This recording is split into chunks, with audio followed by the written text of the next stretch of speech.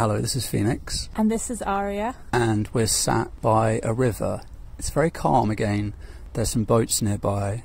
We can see a city in the distance. On the other side of the river we can see forest. There's also an old fairground, and I can just see the Ferris wheel poking out from the top of the trees. We're recording this because we wanted to talk to you about a book that's helped us in our healing journey. This book is called PTSD, Time to Heal, and it's by a being called CATHY O'Brien. Some of you might have heard of CATHY O'Brien before, and that's because she's been very outspoken. I guess my first thought was this book seems very short, but actually I find a lot of these longer books just sort of pad out a lot of the material and don't get to the point, but this book's very succinct. CATHY O'Brien is a survivor herself. I think it's very hopeful to hear from someone who's done the journey themselves and has healed from it. Okay, so from this book, CATHY O'Brien's PTSD, Time to Heal. When we first began speaking out, mind control and PTSD were unheard of in the general public domain. Now it has increasingly become common knowledge due to the vast numbers of our military veterans suffering from PTSD. The Veterans Administration has finally, 25 years later, acknowledged the reality of this emotionally debilitating affliction.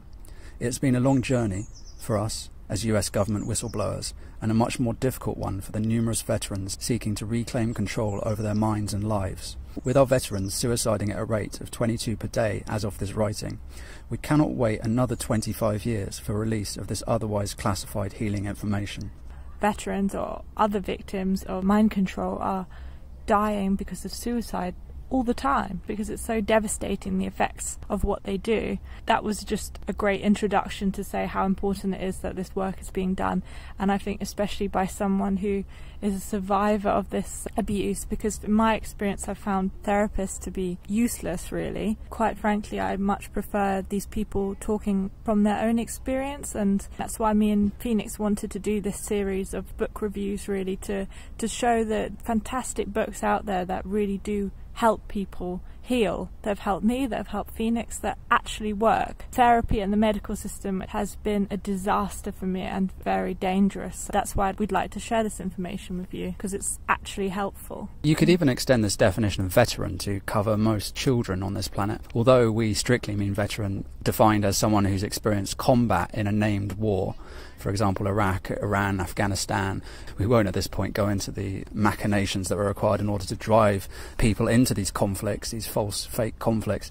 But anyway, that aside, if you look at the average childhood on Earth, many people's childhoods on Earth, you will find that they have been in a war. Childhood, for many people on this planet, is a war, because you're subjected to all of the anger and bitterness that so many adults feel about being subjugated in their everyday lives by these abusive, angry people. And often people, rather than confronting authority in their own lives and standing up to abusers like politicians, people who claim that they run the school system of our Earth, rather than standing up to those people, people often turn their anger against the most vulnerable people on the planet, and that's often children.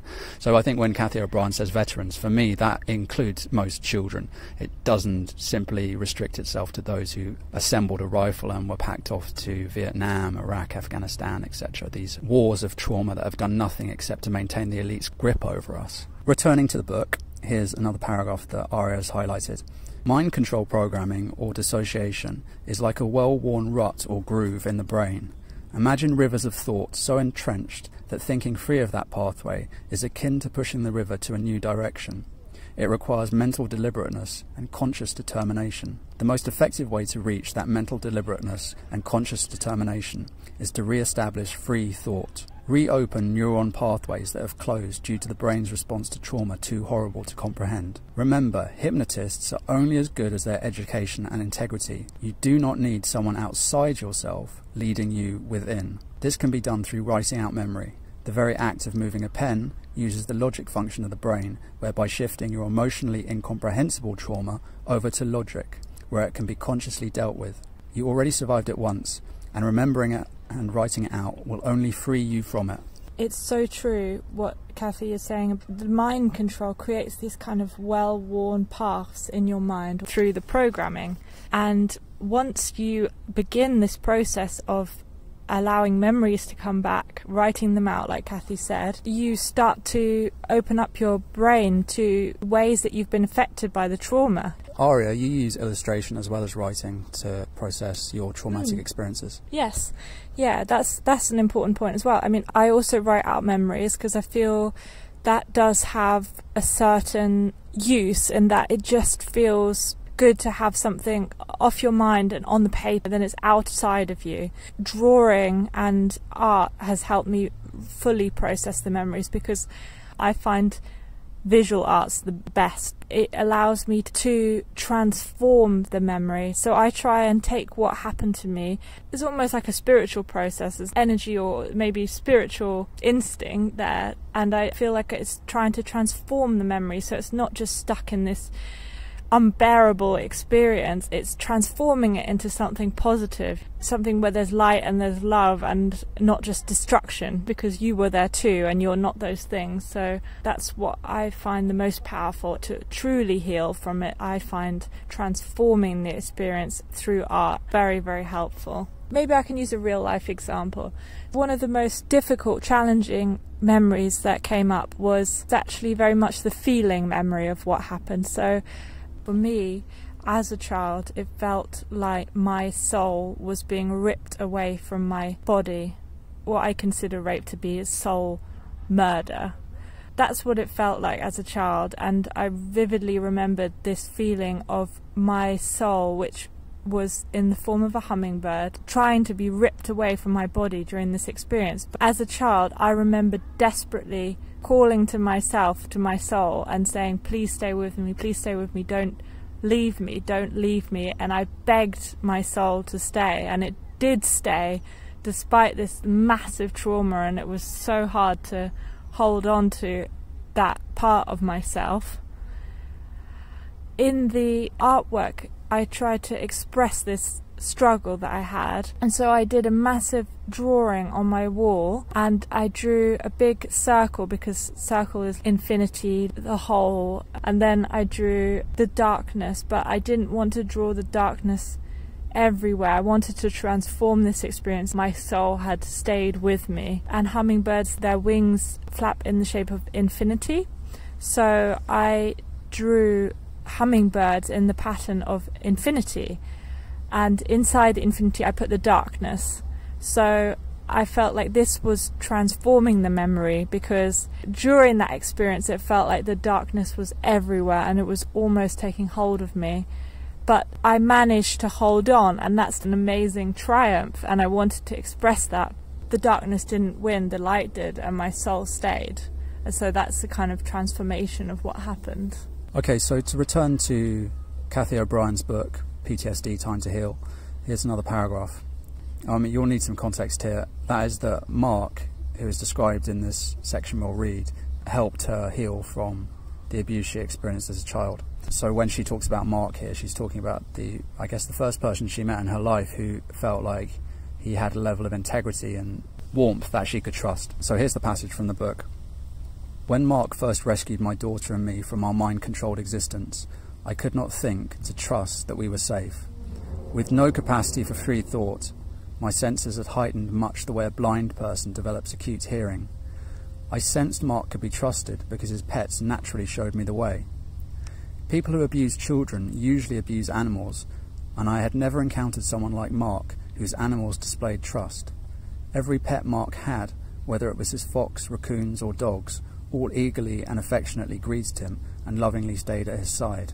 I really like this passage because I felt like that's so true. I feel like you can actually get quite a sense of a person for how animals and children react. Although children is a bit more difficult because sometimes if they're in an abusive family, they're forced to like people they actually hate. But you know, an untraumatized animal, it has absolute access to their intuition, so they're very good guides in a way at knowing who to trust. And most of the people who animals respond to well, who want to be close to the animal, where the animal has no fear, they're good people. Animals have that sense of intuition. I also feel like there are some exceptions to that rule. That is that obviously, as Aria said, some children through abuse can be trained to appear superficially affectionate towards their abusers. Yeah. And the same thing, dogs or other animals who are abused can appear superficially connected to their abusers. This can only be sustained for a short amount of time. You will see through the cracks. So I guess this answers a question which many survivors might have, and that is, I've been abused by so many people,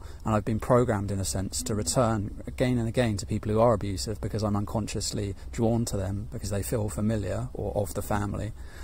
How do I escape? What signs do I look for that will allow me to identify someone who might be able to support me as I heal? And I think one of those signs is certainly, how do animals and children respond to this person? And also look for many separate incidents with different beings interacting with this being. Also, I think a good indicator, although obviously because of the current hoax, many people aren't dining out, but it's also interesting to watch how people treat people they don't have to be nice to. For example, look at how people treat the waiting staff. How does this person treat these people? How does the person treat a cashier? How do they treat a parking attendant? How do these people who might be able to very cleverly put on a disguise in front of you and in front of other people who they want to impress, how do they treat people who they don't have to impress? How do they treat people who they don't have to be nice to? And I think these can give someone a good indication of whether this person's a good person to be around. So to return to Cathy O'Brien's book, here is another passage that Aria felt was interesting. Cathy O'Brien writes, "When people have been traumatised and ignored abuse memories, intrusive flashes increase and become more pervasive in an effort to gain attention. If these alarm systems are still ignored, the body often amplifies the need through various illnesses, many of which cannot be medically identified or diagnosed. Digestive issues usually surface first, with various phantom aches and pains, colds and flus becoming routine." Colds and flus becoming routine. Listen to your body before the alarm reaches this crescendo. Make note of flashes and write out your memory. It's interesting. Look, I'm just going to say something quickly here. I haven't read this book for a while, but this is very prescient, isn't it? Could you interpret the current state of the world as a massive hypochondriac fit by the global population provoked by the media? And a lot of these things that are being attributed to some mystery virus are probably a lot of people, a lot of psychosomatic illnesses arising as a result of people having been so abused on this planet. So it's interesting when Cathy writes, digestive issues usually surface first, with phantom aches and pains, colds and flus becoming routine. It's interesting. I mean, that would be my diagnosis. I mean, aside from the fact that, the whole thing's being provoked by the media, but also this idea of some strange virus out there coming to get us. It's very much the disease model of the abuser, that you're not ill because you've been hurt, you're ill because something mysterious and invisible is attacking you. That's invisible. How convenient that the cause of your illness is invisible. It's not your father or grandfather or mother. It's not someone in your family system who's abusing you, or someone in the culture or politician. Absurd. Anyway, I feel like we really need to move away from this whole flu thing. I feel like just talking about it endorses it with some sort of validity when it has none. No. And I've definitely experienced this. Like, I used to have so many aches and pains, psychosomatic stuff. At one point I went to a doctor thinking I had sinusitis. This was all before I'd really started the healing, though, because now, since healing, I've been in intense healing, still in intense healing. I haven't been ill, and to be honest, this supposed virus, I have absolutely no fear of this, because I haven't been ill in ages. I don't get colds, because I'm actually at the point now where I'm so receptive to what my body is telling me. If I feel like my body's tense, I use relaxation methods. I do some yoga, I take a bath, and normally in a couple of days I feel better again. So I don't need to get ill, because I think all the underlying cause of most illness is stress, which has its origins in the past. So if you deal with the stress, and if you deal with the memories that is causing the stress, then eventually you won't need to get ill. Yeah, the Western disease model is, as you probably know from your own experiences out there in the world, it's very confusing, isn't it? The logo of these alleged doctors is a stick and a snake. I mean, that's what they painted on the side of a lot of their hospitals and vans. The idea that something outside, invisible, mysterious is coming to get you very much distracts people from the physical, tangible reality of who is out to get you, really. And that's many of these people who claim that they're family, or that they're your political allies, or that claim that they're your government, or claim that they have some authority over you. A lot of these people very much like it that you think there's some mysterious thing out there trying to get you, because it stops you concentrating on the material thing that's here and is getting you. Exactly. It's very convenient, isn't it? Let's focus on this invisible reality. And also, what a great way for them to make money. They love making money through drugs. And personally, I will, in the next few months, stop supporting the medical system, because I find it absolutely flawed, very destructive system. And personally, I have my own ways of not becoming sick. The only reason that I would ever enter into that system is if I broke a limb or something external actually happened to me, but I think the rest of it is totally psychological. So to return to the book, here's another paragraph. Wisely avoid contact with abusers. Rather than confront my father, like archaic counselling methods suggest, I chose to stay away from him. No letters or text, no phone calls, and certainly no contact. This allowed for my brain to continue its healing path and made it much easier to stay lifted from entrenched pathways and ruts. I feel this is absolutely essential. So for me, it was totally instinctive then to cut contact. I was so disgusted and so horrified and so angry that the only natural reaction was to cut contact with them. Why would I want to be around with people who were so harmful to me? That's a really important part of the process.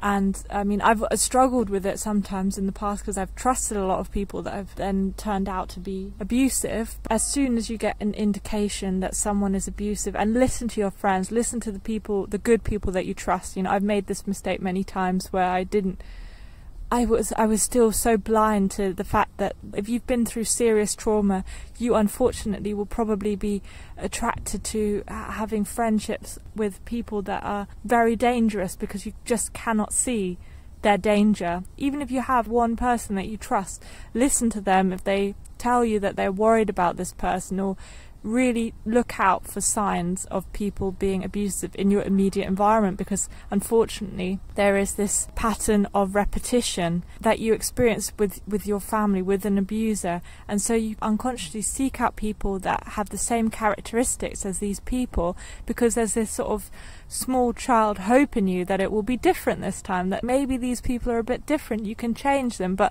unfortunately that is a total illusion. You can't change these people. Much better to just be aware and to really cut these people straight out of your life as soon as you see it, hopefully even before that point. Yeah, most tragically, a lot of people end up partnering with people who very closely mimic their abusers, especially if the abuser was in immediate family, father or mother.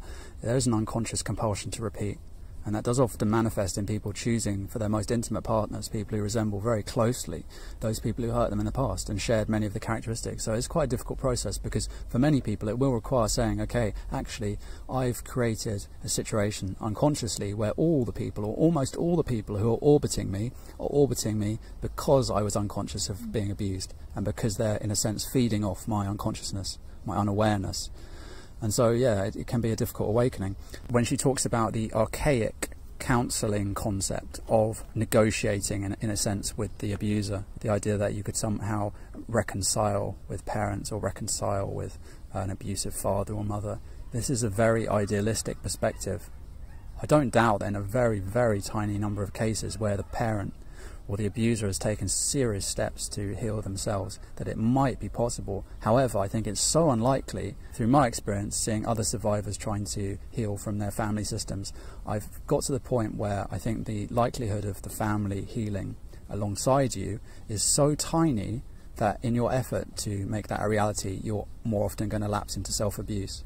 And I feel like for most people it's a much better idea to let the abusive family go, let them go, and build something else, because the efforts and contortions that you might make to try and save people who you know through your experiences are wounded and confused enough that they would abuse a child, you cannot rescue these people through words alone. You cannot rescue them through your love. You cannot. It's a waste of time. You should take that energy and focus it on yourself. I totally agree with Phoenix here, and I mean, I've also had this, sometimes I get this sense of, you know, oh, I just want to be forgiving and sort of reconcile with these people that have done these horrible things, and it's like, no, it's a complete fabrication. I think some things are so terrible that actually they should not be forgiven. I don't forgive my abusers. Right now I feel like I do not forgive these people. Often they make absolutely no attempt to heal, to even account for what they've done. I mean, you see abusers like this. Look at Jeffrey Epstein or Prince Andrew. Survivors have come forward and said, this person has done this and this. And even at this point where it's so clear what they've done, They will take no level of responsibility. They will try and hide. They will try and deny. On the topic of forgiveness, I think if you are told you need to forgive, or, okay, this sounds like a very honourable thing, doesn't it? Oh, the high moral road, isn't it, to forgive? But what does that actually mean, to forgive, and who is telling you to forgive? The people who push the forgiveness line the strongest, and look, there are obviously clear exceptions. I don't think that everyone who is religious is abusive, far from it. However, there are certain members of these alleged religious groups, which are quite the opposite sometimes, who will tell someone, forgive. This must have happened so many times in our culture. Someone from a family where a child is being abused goes to a priest and says, what can we do? My husband is abusing the children. What can I do? He's sexually abusing the children. And the priest says, look, forgive him. That scenario there is the very epicenter of why so much abuse occurs in our society. It's a lot of people who have the naive assumption that forgiveness means do nothing, means do nothing, it means don't take any action. For me, forgiveness is not a useful concept. What is useful for me is the concept of love, and I apply that to the abuser in this way. If I was abusing children, if I was an abusive father abusing a daughter, and I was able to put myself temporarily in the perspective of a higher state of consciousness, and I was able to say, what is the most loving thing that someone could do to me? As in, this concept of do unto others as you would have them do unto you. If I was a father abusing a child, I would want someone to stop me, and I would want them to use whatever means necessary to stop me. And that would be love to me. Yes. If the concept of do unto others as you would have them to do unto you applies to abusers, people who are abusing children, then it makes a lot of sense to me that the most loving course of action is to do whatever is necessary to stop that. Not to say, oh, just ignore it, which is what this concept of forgiveness often seems to imply. If you know someone's abusing a child, or if someone comes to you and says that they know someone who's abusing a child, if you're in that situation and you want to love that abuser, if you want to love that abuser, then stop them. Then say as loudly as you can to everyone that you know what is happening, and stop that person by whatever means necessary. That is love. I totally agree. I also believe in that concept of love, and put yourself in that other person's shoes. And I don't agree with wrathful, revenge wish. That I don't agree with that. That's not what I would want for an abuser. I know it would hurt me to see someone else in pain, even an abuser. I couldn't do that to someone because I feel, I would feel that emotion, and I could not do that. I think the best thing is exactly as Phoenix said, is you want them to stop. The most helpful thing would be for them to go through some process of healing, that process this trauma and accept what they've done. So here's another paragraph from Cathy O'Brien's book. Cannabis usage is not conducive to mind control or keeping secrets, which is why it is strictly forbidden and its use reprimanded in the military, as it was throughout my victimization in MKUltra. It is said the Vietnam War was lost due to cannabis usage, as it was intended by Vietnamese war captains who knew of its effects in disrupting military point-and-shoot programming. Medical cannabis can bring you to a peaceful, non-violent now that helps the past from intruding on the present. It is a therapeutically safe way to balance brain work of writing out memory with reassociating with the present in an uplifting way. Because medical cannabis keeps you in the now, it is not beneficial while writing out memory. Do expect, however, to be making note of memory flashes that naturally surface due to the herb's relaxation and reputed expansion of thought. Keep a notebook with you at all times. Make notes of flashes to write out in full after a good night's sleep with a clear mind. I feel like cannabis can be a great companion to helping deal with a state of anxiety that seems to accompany the trauma of abuse. To be honest, cannabis hasn't been the main tool in my healing, but I do see how it's helped many others, and it has helped me from time to time. But I think I wanted to clarify exactly what is meant by, Cathy O'Brien does say medical cannabis, so that would have been cannabis that was grown under certain conditions to a certain quality. I would say the thing to be careful of is that there is some stuff out there broadly called cannabis, which is extremely strong hybrids and very strong strains that have been specifically designed to get people as stoned as possible. This is not a useful tool in my experience for healing. However, what you could try, if you're open-minded and you're interested in experimenting with this path of healing, is you could grow your own, which is in itself a very therapeutic experience. It's very easy if you live in a reasonably sunny climate to grow one small plant, and it's a very healing experience in itself to watch that little plant grow. Which brings me on to another broader point, and that is, we have been given the impression by that very same political structure that abused us that there is something strange or unusual about using psychedelic plants like cannabis. However, it's not strange and unusual. Our culture is strange and unusual in that it doesn't use psychedelics. It's strange and unusual that we don't have ceremonies within our communities in which we engage with each other and nature through the careful, supported use of psychedelics. That is what's unusual about our society. If you look at South American cultures that are much older than the cultures that we refer to when we think about history, for thousands and thousands of years they've used sacraments like ayahuasca, mushrooms and others to heal and grow. However, you may, as a listener, have been subjected to years and years, if not decades, of propaganda that has turned you against these healing plants and medicines. What I invite you to do is to consider, if I now acknowledge that the government, the power systems that I lived under, sustained themselves through abuse, rape, murder, various horrors, you can look through the history books of what the British Empire has been up to, if this same regime has emphatically and repeatedly turned me against these natural healing substances, could it be because they work? Could it be because they work? They don't seem to have turned you against the substances which harm you definitively, alcohol, tobacco. They profit and promote these substances, and yet they tell you that something like cannabis, which is relatively harmless, if it's used in respectful quantities in the right way, this has been demonized. This is the very tricky path to tread. Your healing requires that you not only tread a path towards yourself, but that you, in the process, disregard all of the lies and all of the machinations and deceptions that have been placed in your path by these authoritarian systems to divide you from yourself.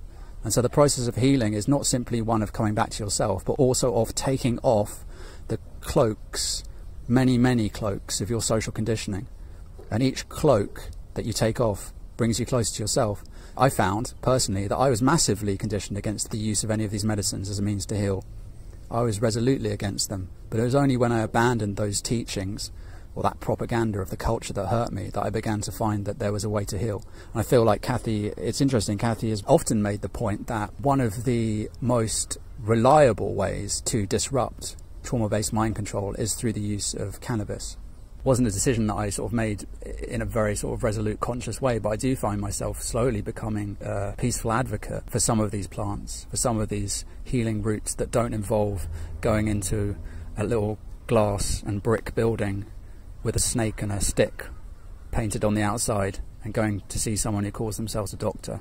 I just want to clarify, I think there are many people within the medical system who have sort of crept in there to try and change it from within, so I don't begrudge every single doctor, but I think as a broad concept, there's something much more powerful than the medical community can currently offer you to heal.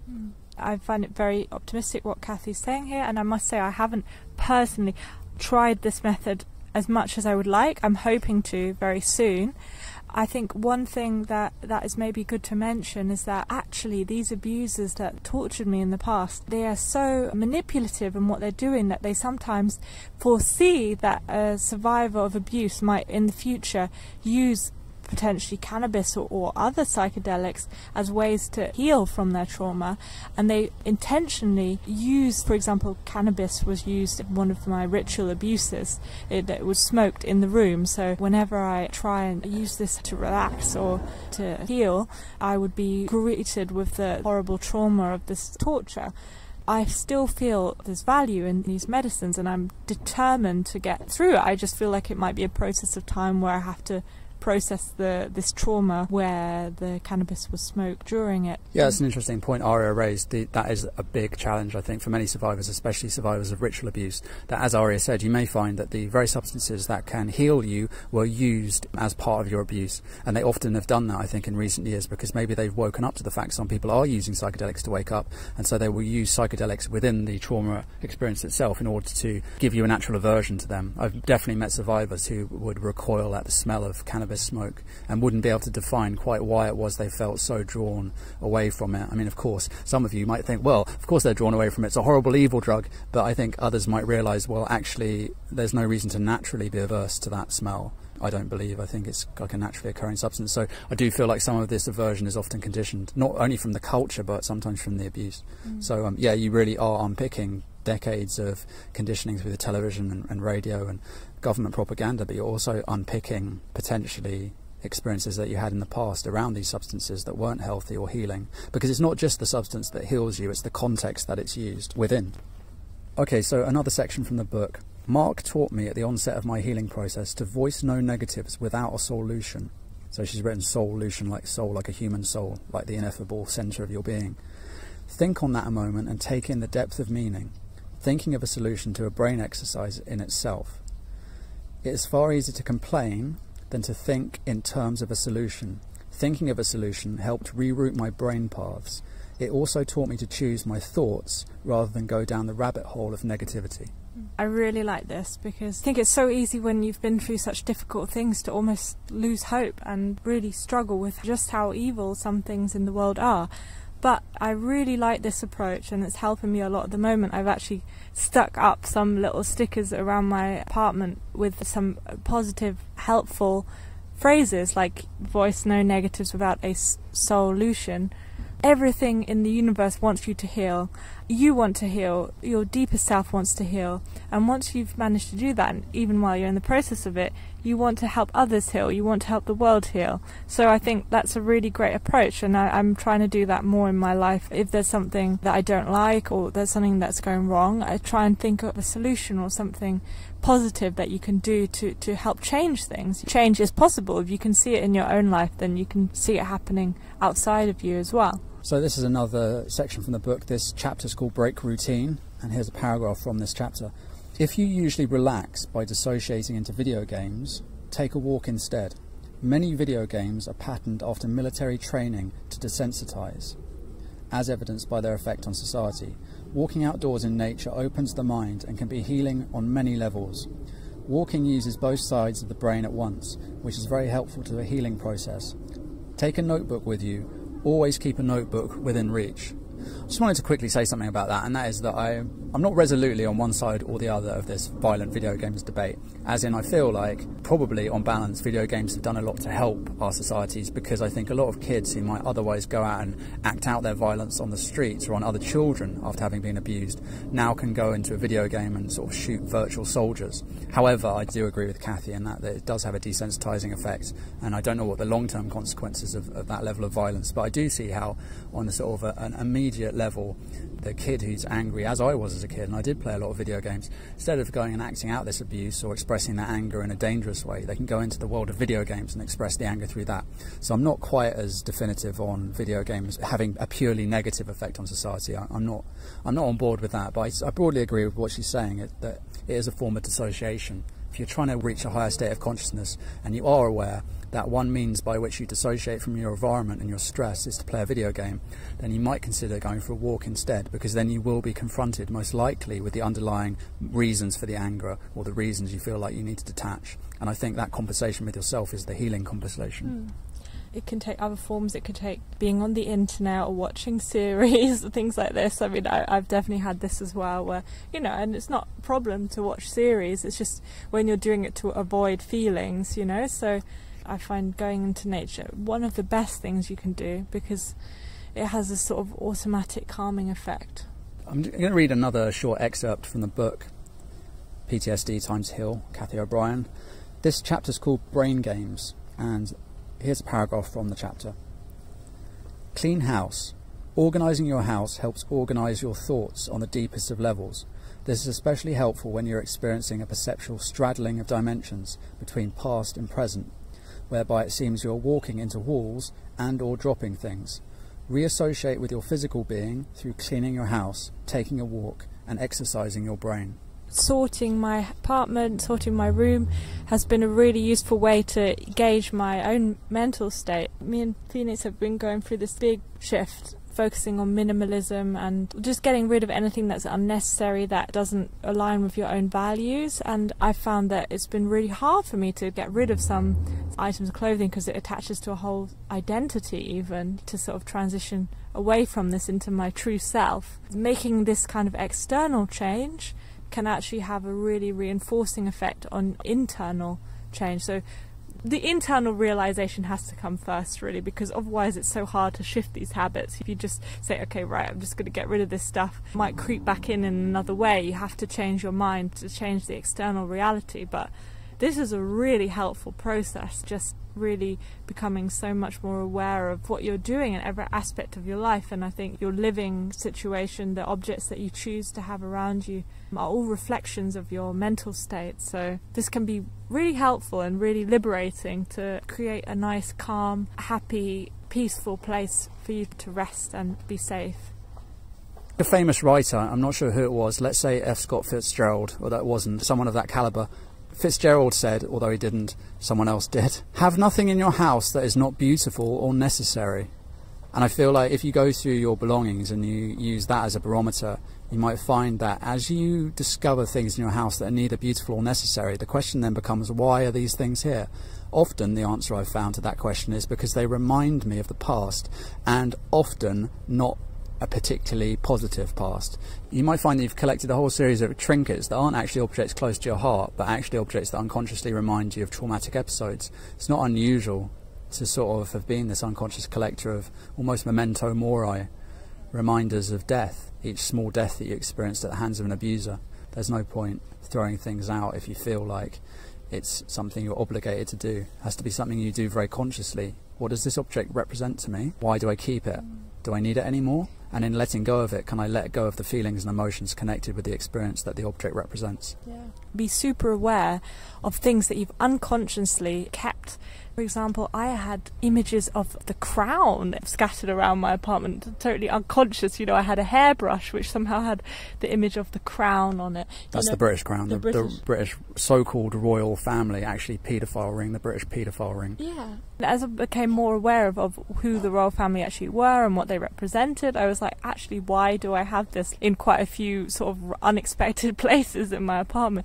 So I got rid of all this stuff. Or, for example, maybe if you've also experienced abuse by the Freemasons, you might have checkered stuff. It might be very subtle, but becoming more sensitized to these subtle triggers is very important, because then you can stop re-triggering yourself when you see these objects. That absolutely doesn't mean go to IKEA, never go to IKEA again. What it means is it subtracts things, I think, mostly from your space. Subtract them.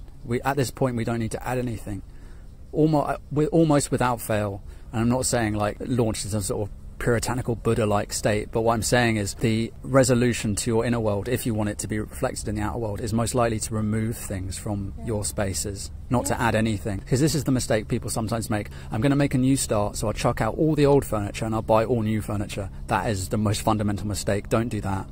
Instead, really consider, why are the things in my space here, and do I need them? What do they mean? Often I found with removing things, I thought, oh, it's going to be a big lack. But that was also an interesting thing to note, was that actually my decisions with objects in my, particularly with clothes, you know, I thought, oh, if I get rid of all this stuff, I won't have anything to wear, or there'll be this big lack. And actually it was reflected in my choice of friendships as well. I was taking in a lot of people as friends that weren't exactly these sort of good people that I should be around. And since reducing my number of friends as well to really true, authentic, loving people, I have very few friends now, which was quite a difficult process, but much better to have few good friends than lots of destructive people.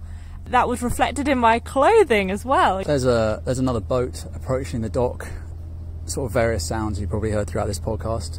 What's that strange sound? You probably thought, well, okay, that's past. So I'll just finish by reading one last part of the book. This is from the final chapter, and it's just one sentence, and the sentence is, healing is the best revenge. Being well and overcoming the life that you never chose, that other people have totally designed what they want for you from your life. So healing and becoming free and liberated from the past and being totally free from their programming, what they did, the effects of it, is definitely the best revenge.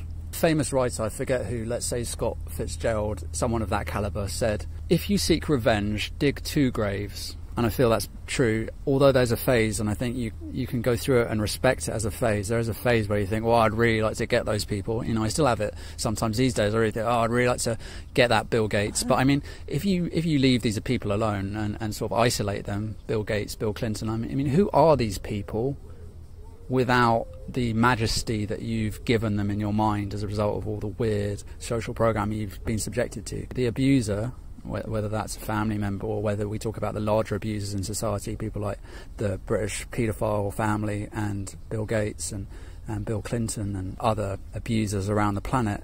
Sure, I can appreciate and like partly behind the idea of, yeah, let's put them all on Epstein's Island and surround the thing with sharks. I mean, obviously these ideas, they do in some ways appeal, but on the other hand, I have better ways to occupy my time. I cycle, I draw, I make music, I sing, I dance. I do everything that I know. I mean, obviously I don't bear this in mind at the time because they're far from my thoughts, but in a way I'm doing everything they would probably hate me doing. I think some of these abusers, like Bill Gates, probably likes the idea that you want to go and kill him. He probably likes that idea, you know, because it makes him feel important and like he's provoking anger in you. I've just got no interest in this. I'd rather go and play the drums or swim. These are the things I'd prefer to do than to go and hunt these people down. I think they are of no interest anymore, and I think to many of you, they're of no interest anymore. I think our fascination with these odd, demonic characters in their thrones has waned, and I think their gaudy velvet curtains are fading. The light is out for the British Empire. The sun has finally set on the British Empire, and I, for one, am bathing in that sunset. Me too. Okay, thank you for listening. If you have any questions about the content that we talked about, you can leave some comments here on BitChute in Discus. No doubt it'll turn into total chaos because it's completely unmoderated, but there you go. Good luck.